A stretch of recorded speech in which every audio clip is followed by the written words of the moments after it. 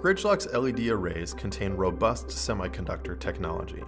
However, the products must be handled with care to ensure proper performance and reliability.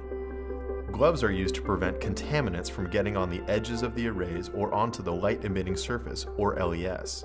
Tweezers can also be used to further reduce contamination exposure.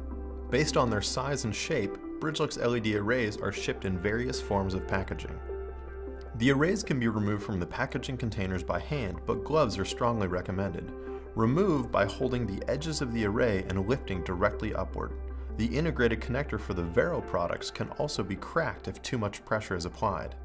Take precaution so as not to push on the side or on the middle of the LES. The arrays can also be removed from the packaging containers with tweezers. Remove the array by pinching the edges and lifting directly upward. Again, take precaution so as not to scratch the surface or push on the side or press down on the LES. Cleaning the arrays is possible, but caution must be taken. A number of chemicals can damage the arrays.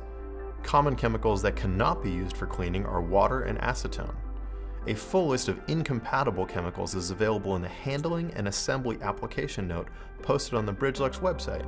Isopropyl alcohol, commonly known as IPA, is recommended to be used to clean the arrays, including the LES. Cleaning must be done in a manner that ensures additional contaminants do not interact with the surfaces of the arrays. Gloves and lint-free cleaning cloths or swabs must be used with IPA for cleaning.